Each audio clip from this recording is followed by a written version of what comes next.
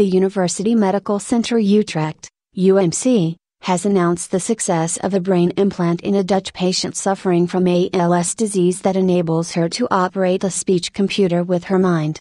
59-year-old mother of three Hanneke de Bruijne was diagnosed with ALS, Lou Gehrig's disease, in 2008 and can no longer move or speak, yet her mind is fully functional. The electrode implanted in her brain picks up brain activity and enables her to wirelessly control a speech computer to communicate with family and caregivers. What's more, she uses the technology not in a laboratory but at home, and it is mobile enough to travel, promising a new life for those otherwise locked in non-functioning bodies. Computers are going to become much better at repairing human cognitive and sensory motor functions in the not-too-distant future, and the UMC achievement signifies another milestone in humanity's relationship with the computer.